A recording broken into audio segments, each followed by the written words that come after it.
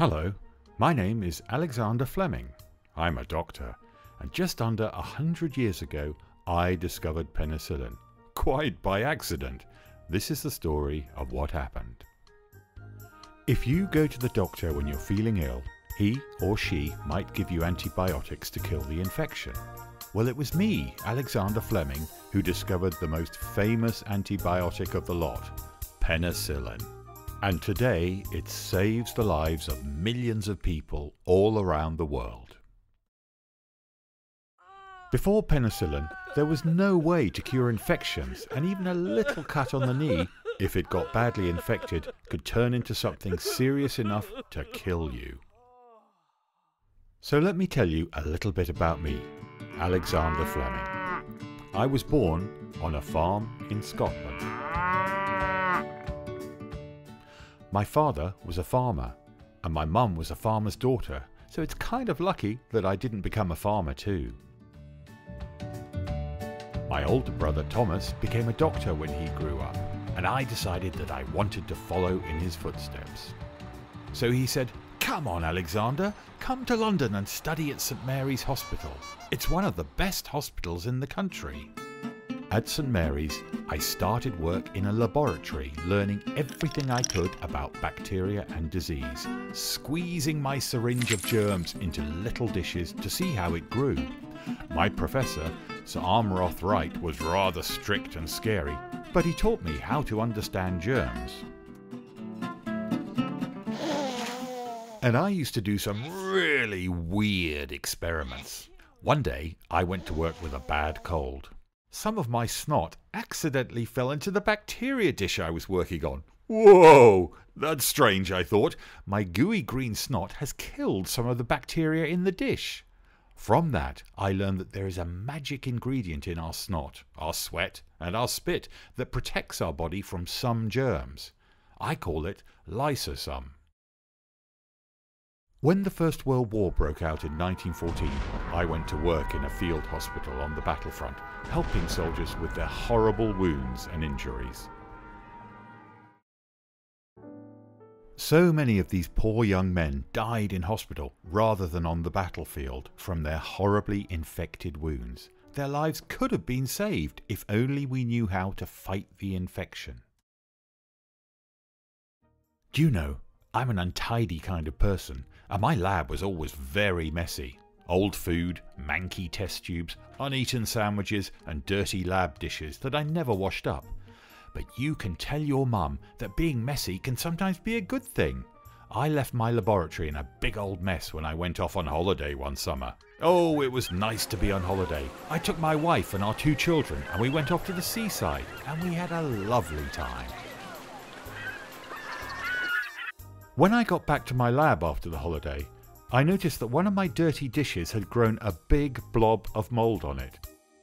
Just like if you didn't wash up your cereal bowl, it would go green after a few days. "That's funny," I said. And then I saw it! All around the green mould in the dish, the bacteria were dead. That gunky green mould had killed everything near it. The mould was called penicillin, and it was amazing. It could kill germs. I was so excited, and I ran off to tell all my fellow scientists what I had discovered. But they weren't impressed. Not at all. They weren't interested, and they didn't think it could ever work as a medicine.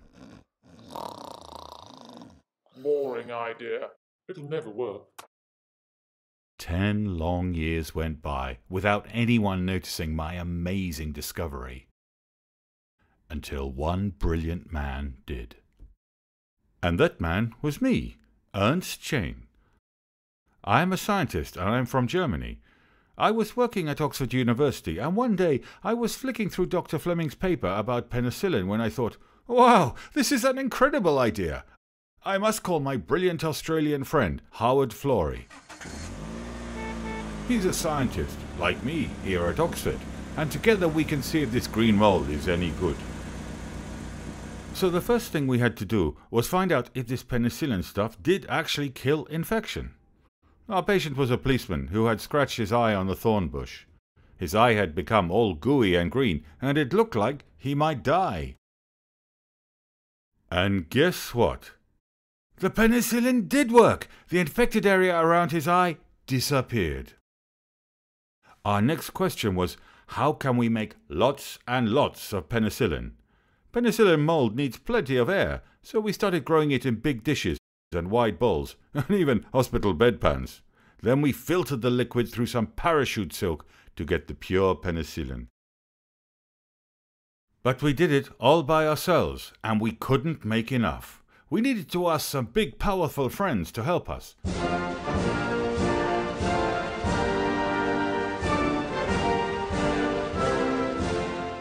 So we went to America, to the companies that make medicine, and explained the problem. They agreed to help us make seriously big quantities, and we needed to start with the very best quality penicillin mold. Do you know where we found it? On a rotten old melon, just like these ones. Maybe you've had one. We added the mold from the melons to big containers full of water, and a syrup that comes from corn like this, and then we waited for the mold to grow. We started producing it in factories. And we tested it on white rabbits from New Zealand. And when we knew it was safe, it was put into bottles and boxes in a factory. And soon we had mountains of it, enough for everyone. Since that time, in 1945, penicillin has become the most often used antibiotic in the world and has saved countless lives. And who do we have to thank? That's right. Let's hear it for Alexander Fleming. I discovered it. Ernst Chain. I knew Dr. Fleming's discovery could work. Howard Florey. And I made it into medicine for everyone.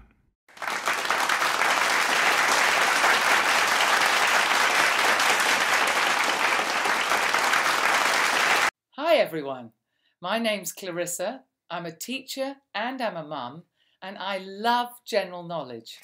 If you enjoyed watching our video, please subscribe to our channel and also consider supporting us on Patreon so we can make loads more videos about fascinating people from history, especially for kids.